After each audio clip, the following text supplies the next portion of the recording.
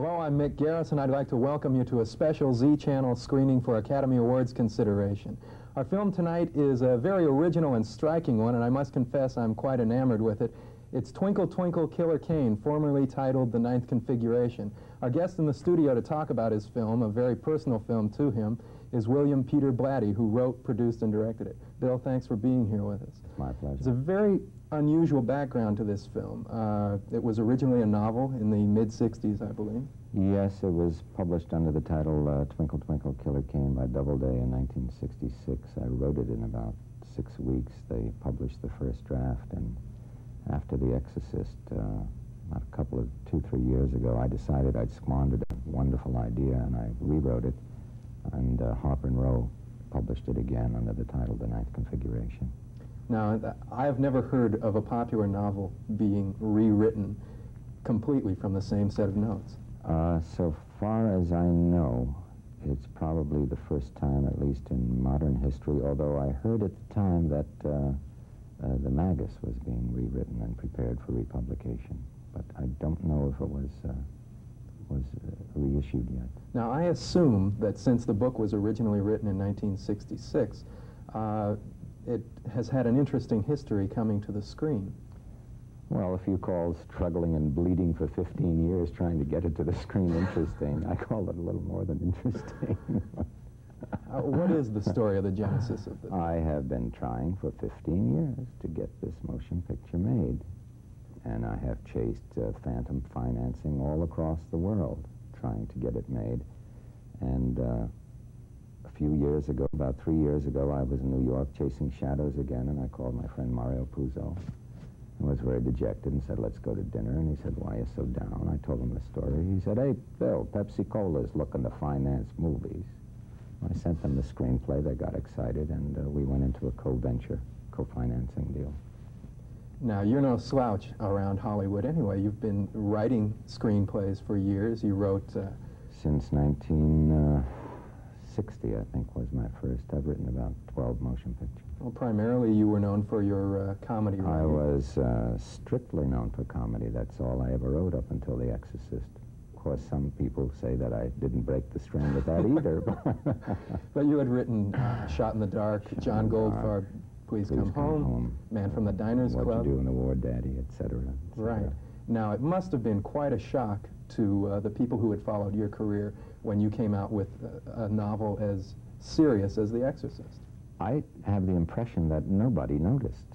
Up until the time I wrote The Exorcist, I was going through a dry period, and comedy had dried up, and I couldn't get work writing a serious drama.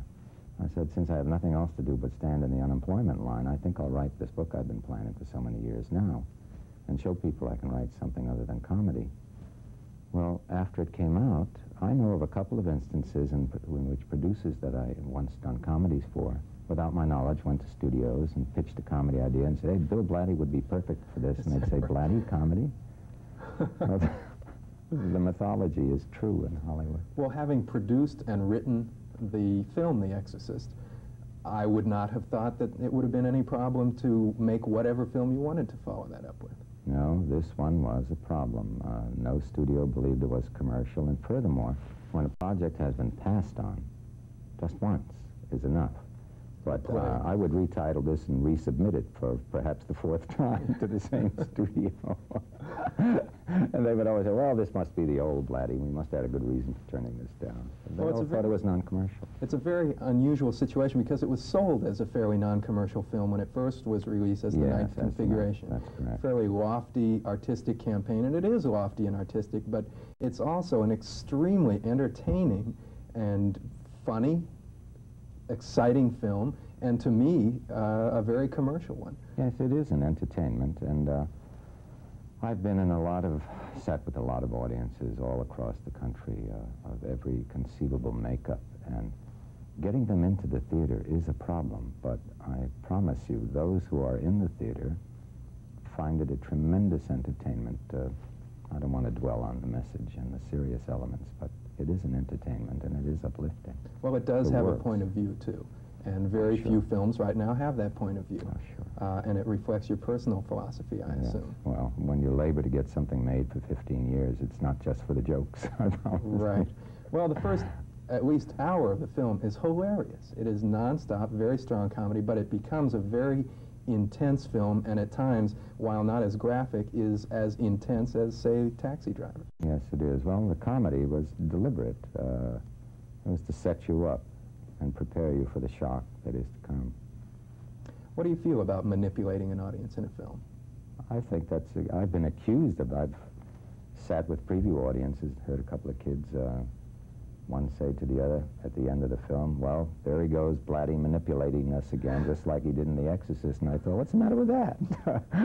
Isn't that the purpose of making a movie? Well, it certainly is. Edgar Allan Poe was a manipulator, for heaven's sake. I mean, if you're saying that I have manipulated you into being surprised and or shocked and or being deeply moved by something, that I have tricked you, what does it matter how I got you there? I got you there. Isn't that the point of all great art anyway, is to manipulate its audience? Well, I wouldn't make so sweeping a statement as that. I am not too learned in these matters, but it certainly is my preference at work. Now, you've been quoted as saying that the Cain story is the most important that you've been involved with to you. Why is that? Why is it so It's always been personal? my favorite. The characters of Cain and Cutshaw haunted me ever since I wrote that novel. They have never left me. They've always been with me. And when characters live with you for so long, that's what tells you that the work is important, at least to you. How much of Bill Blatty do we see in those characters? Well, a former wife once said that Cain and Cutshaw are the opposing poles of your own person. That may or may not be true. I'm not going to be crazy enough to comment or confirm that. Do you see a little bit of Jekyll and Hyde in yourself? There's a little Jekyll and Hyde in everybody. Take that. All right. And do with it what I want. Now, there was very unusual circumstances under which the film was made. It was not made in this country. Why did you choose Hungary as the primary location? It was cheap. Pepsi-Cola offered me a list of 7 countries in which they had blocked funds. One of them was Hungary, and I selected Hungary since they have the longest tradition of motion picture making. However, we didn't suffer for it. We came in 4 days under schedule, shooting in Budapest. I defy anyone to be able to tell that that castle interior is not a practical location as opposed to a set, which it is.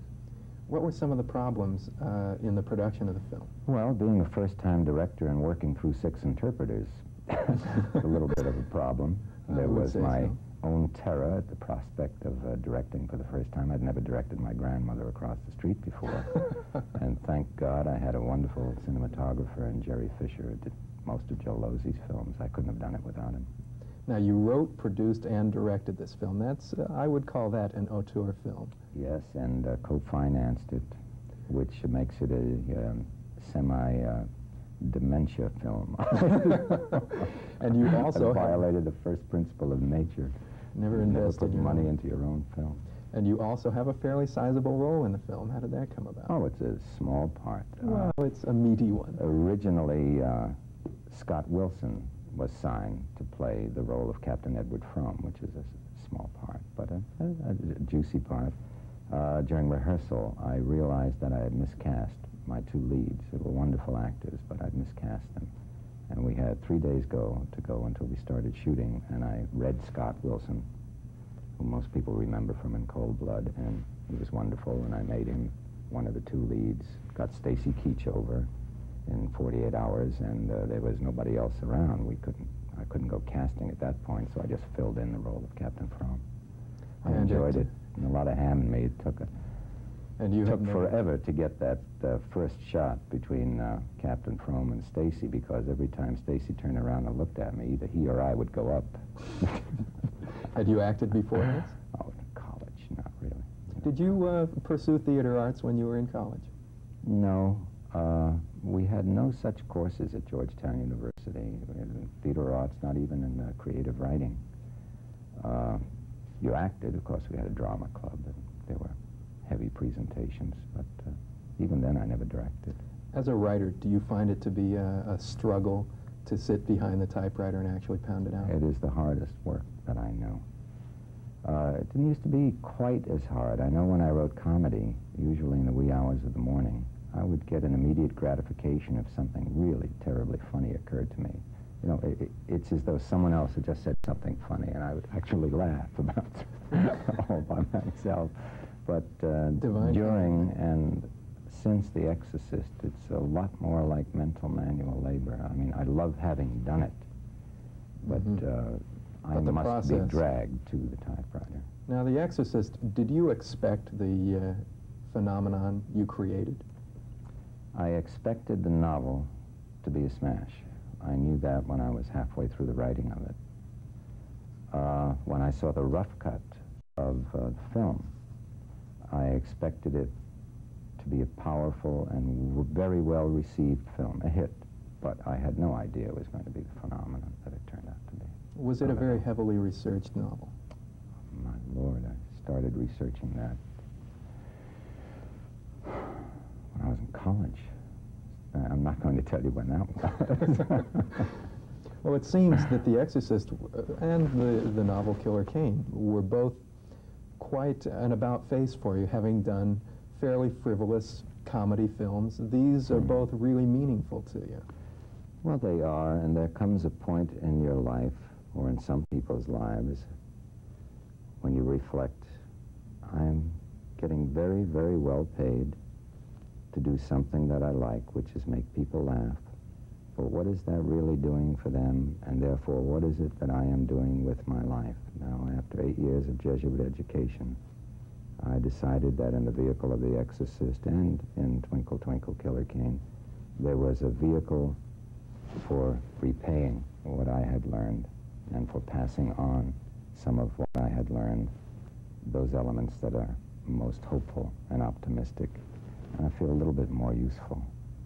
For all of the terror and intensity of The Exorcist and Twinkle, Twinkle, Killer Kane, they're very uplifting films in many ways. They are, although the ending of The Exorcist was widely misunderstood and not accepted as an uplifting film, I must say, which was why I was so careful about the epilogue to Twinkle, Twinkle, Killer Kane.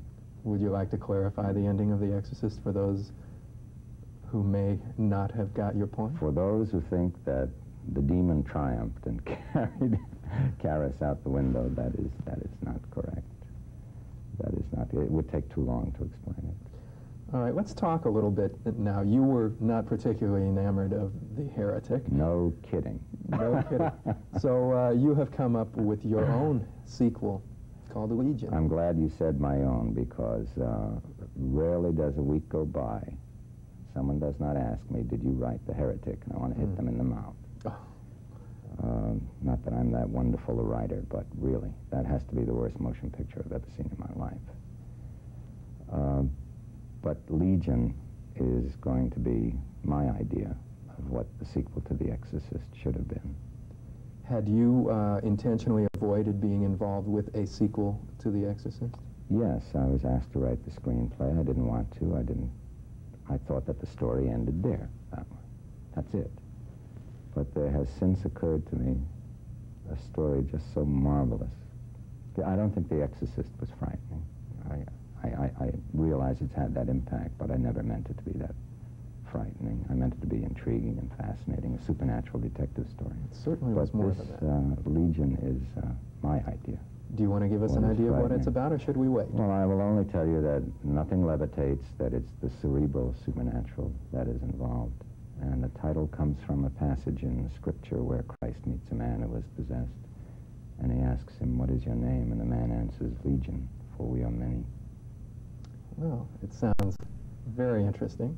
And now we're going to take a look for Academy Award consideration, Twinkle, Twinkle, Killer Kane. Bill Blatty, thanks a lot for being with us. Thank you very much, Mick. It was a pleasure.